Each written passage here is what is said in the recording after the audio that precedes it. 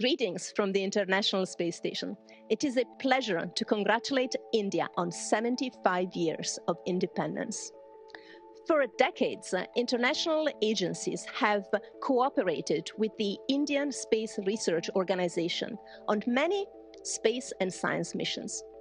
And that cooperation continues today as ISRO works on the development of the upcoming NASA Earth Science mission that will help us track disasters and get us a better understanding of our changing climate. On behalf of ESA, NASA, and all international partners, I would like to wish best of luck to ISRO as it works on the Gagosian program and gets ready to send humans into space. Expanding our partnership with ISRO and exploring the universe together is a goal for all of us for future space exploration.